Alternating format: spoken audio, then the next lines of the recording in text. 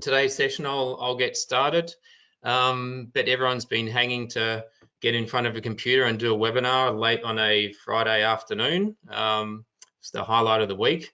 So what we're going to do today, as the webinar instruction, or as the advertisement said, this is just a real brief update as to how to comply and the compliance status with using Fronius inverters for the new South Australian regulations. So yeah, I'd like to welcome everyone, even some of our friends at SunGrow we've got out there as well. So welcome to you guys as well. So what we'll go through today, and I'll start through the webinar here. So my name's Dewar. I'm the Solutions Manager at Fronius Australia. Been there for about 10 years. And one of the things I'm looking after at the moment is the regulations and how to comply with those in South Australia. So what I will start off with today is, as I said, it is just a brief coverage today. There'll be a few, might have a little bit of question time at the end, but I don't have anyone else helping me here. It's just me. If I see questions come up, ones that I can answer now, and that are not too long, then I'll try and address those. Where otherwise, we will be running a more detailed webinar next week, next Thursday, and I'll give you some details of that towards the end of the webinar. Okay, so first thing to start off with is just on the agenda. So I'll just run through two of the requirements really that have become mandatory as 28th of September. So that'll be the voltage ride-through requirement for inverters, and I guess the biggest topic at the moment, which is the remote disconnect, reconnect of the plants. So we'll cover the inverters, and then we'll cover of the remote disconnect, we'll cover what the current options are now and the tech providers, and then also we've got some news that we'll cover with next week, the new option that will be coming along, and then also some options after that going forward into next year. So yeah, voltage ride through. So that one's just gonna be pretty short. Basically, there was tests that needed to be done for a EMO for the inverters to ride through grid disturbances. So we got those tests done fairly quickly. We're on the first listing that went out on the Energy and Mining website. So all the SNAP inverters are compliant with that and can be installed except for the Galvo.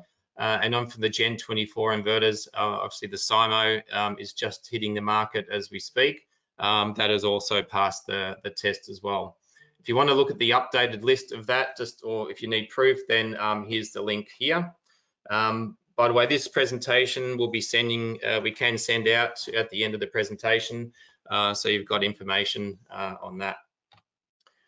Okay, so yeah, the main topic really is the remote disconnect reconnect. So at the moment, the current relevant agents, if you're installing a Fronius, as per listed, is you have IntelliHub metering, you have the SAPN registration or relevant agent using a switched-in device. You have SAPN also using a Mondo UBI controller, and also SAPN using the WattWatchers controller as well. So with that, of those particular ones, the IntelliHub one, that's using the actual, I'm not going to go into too much detail here, by the way. The IntelliHub is using the current or the new to be installed DNSP smart meter from IntelliHub, and using the extra contacts that they have on those on that meter in order to disconnect the inverter from the installation, or potentially if you wanted to use the IO ports on that. Then switched in, I've got another slide which will go into that in a minute. Mondo, their UBI controller, it's quite a nifty controller as well. It does a lot of different controls with batteries, with PV, with various loads on site. It does require installation of CTs, etc., and then it connects to the inverters and controls them from there. Also, WattWatchers is a device as well. We'll come out some more information on that. We're in touch with WattWatchers to get some more detailed info for you guys on that. And that's a device which gets mounted into the switchboard and can also do various load controls and controls the inverter as well. Because we've been working fairly closely with switched in, I'll just give you some key points, I guess, if you're looking at doing the switched in option, because the switched in option does have certain, add additional value proposition in there if you're looking for some additional things. It is very easy to install. It just kind of plugs into, connects directly with the inverters via the Ethernet or via the internet router, so there's no need to install CTs with that. Also, we're using the switched-in device for our HBS scheme at the moment with the CIMA hybrid. So it gives you enablement for virtual power plants and eligibility for various ranges of other schemes as well. They do have an offer on at the moment for free advanced energy monitoring until April next year. So that gives you more advanced controls and more advanced things you can do with that. And also, depending on who you speak to or what kind of access they can give you, there is the possibility of accessing the data manager web interface remotely via a tunnel if you wanted to have that that capability remotely. Let's say you're doing a bit of energy management or something, and if you want to use that, then you may need to do some changes remotely. But best thing for that is to consult switched in directly for more information on that. They'll give you an update on those. So one of the ones, so they're the options that we're talking about right at this minute. We are, however, been working very hard in the background to come up with an easy option that doesn't require any additional components. At the moment, it's not totally finalized at the moment, but the solution we're working with is with SAPN as the agent, and then using communication from our cloud platform down to the inverters in order to shut them down or to give them a command when the directive comes from either SA government or from our EMO. Some of the key points on that really is that it will be free. So registering with SAPN will be free. You'd go through the process as with the other processes at the moment. That's still yet to be finalised exactly what that looks like, and we'll be working with SAPN over the next few days in order to get some more clarity and finalise that. One of the key points, I guess, with this solution is that if you do have a Fronius inverter or Fronius system with a smart meter, a Fronius smart meter in there, when we get given the command to shut the system down, we will actually be shutting it down to 0 export. So we won't actually be ramping the inverter completely down to 0. If the meter's there, you will be able to self-consume on site, and it'll just be a 0 export site until we've been told to release that shutdown, and then it'll go back to the reinstated the original export limit, what it was before, if it's an export limited system. If it's not an export limited system, then obviously the export limit will be completely removed.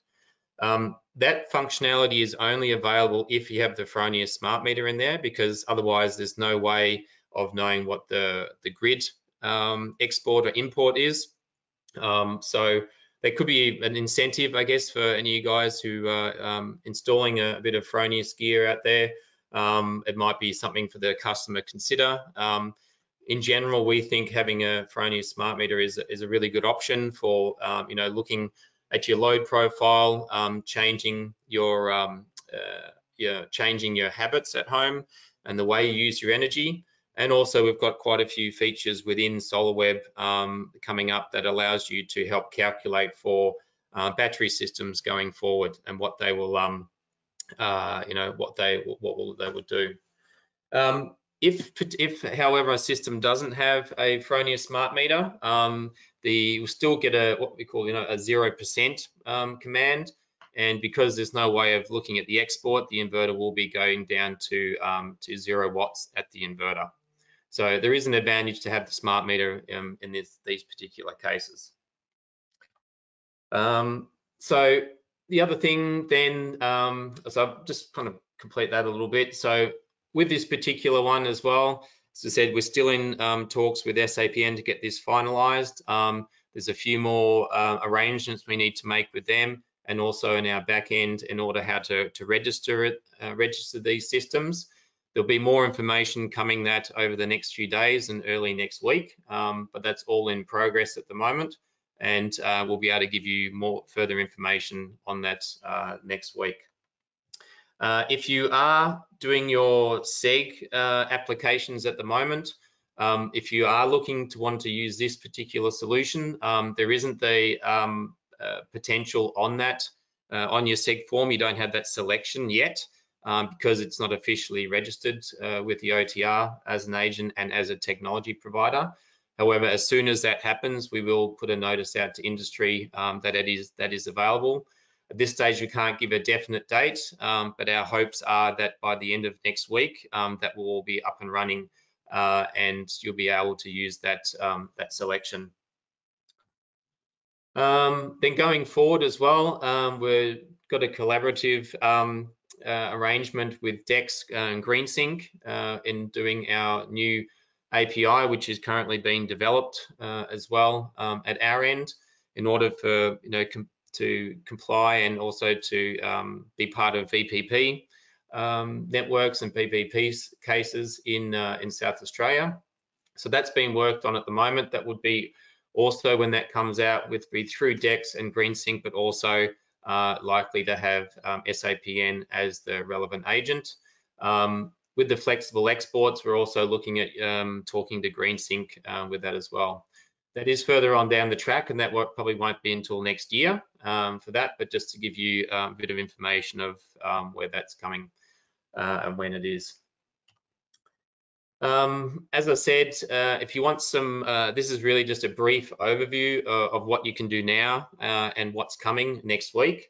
If you do want some more information, as we get more information at hand as well, we are running another webinar next Thursday on the 8th of October at 5:30 SA time, so 6 o'clock here in Melbourne in the shutdown zone. And this will cover the various options that I've just spoken about in more detail, and also some more information on where you get more detail at those particular ones. Also, we'll have more information and update around the pathway for using the SAPN Fronius software solution that'll be coming next week. So the link on the page there, that's the link to the new webinar next week. We will put that out on our website and various social medias in order for you to attend that and not to miss out. So I might just have a quick look at some of the questions here. Let's see, one site. Correct that if there's, is it correct that if a site has one or more than one Fronius inverter, every inverter on site, I can't see the question here, it requires a data manager. For the switched-in solution, at the moment, that could be the case. However, we are in touch with switched-in to get that amended. I don't have a timeline on that for that, but that's something that they are working on and should be able to take care of. Probably best to contact us directly on that one, so we can give an update with that one as well. So the API solution, so the solution that we've got next week is like a workaround API solution. So that will only be with SAPN, that particular one. The one going forward that we're looking at with Dex, Dex will be the first partner with that next year. However, that will be more of a public or like an open API that others can actually take part in, and we'll work with partners as that comes along. So will it be possible to go be through other agents as well? So I think that was probably referring maybe to the solution next week. No, that will just be through SAPN. The expected date, as I said, we don't have an exact date for that next week. However, we do envisage that will, by the end of the week, we will have that listed through the OTR and also in the drop-down menu in your SEG seg application. Someone's asking about what happens to remotes, South Australia where internet is limited. Well, that's, you would probably, there is various solutions that you can use with 3G modems. We don't really have an internal one to use on that, but there is some Wi-Fi dongles that you could potentially use. We have used of others, heard of others using that. With that, you would have pretty much, you would have the same issue all around. And that particular solution, depending if you, that may be something you could do with IntelliHub. IntelliHub does actually use 3G, Telstra 3G on their meters. So with their meters, they may have more availability or coverage in those remote areas. You will have to look at the IntelliHub solution to see if that fits for your wiring configuration as well. I think so. So someone was asking about in regards to the zero export. So through another age, I'm not quite sure on the zero export one. I mean, in general, if you have a zero export system from the outset, then there's no requirement for that to actually to have the remote shutdown. On that, I'm not sure if that's what you were meaning. So someone's asked with solar analytics for API control. So that would be, again, not for this solution next week. That would be one that we're working with next year. Dex, as I said, is the partner we're working with first, but we don't see any reason why solar analytics would not be able to do that as well.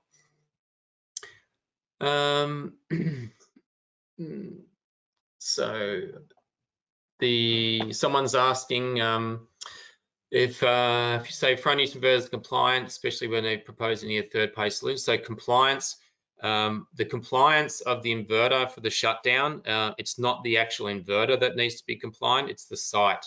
So inverter manufacturers can obviously offer solutions internally. However, it's not actually, just as it is, that's the customers, the end customers' responsibility to have an agent and to be available. Obviously, the inverter manufacturers can assist and make that easier. However, it's not exactly the inverter manufacturer's responsibility, the inverter manufacturer's responsibility to comply with that. Okay, see what else we've got here. All right, well, I think that's pretty much most of the options or most things. One other person's asked about the smart meter, the only way to maintain self-consumption.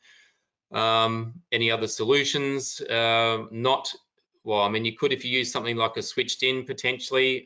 If you have the Fronius smart meter, then the solution next week, in order to do the self-consumption and maintain self-consumption, you will need to do it with the using the Fronius smart meter on that one.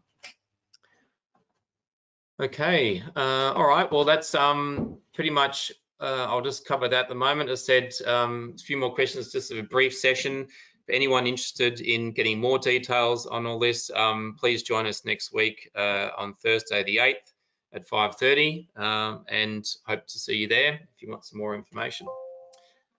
Okay, thanks everyone for attending, and enjoy your Friday and enjoy your long weekend over in South Australia. See you then.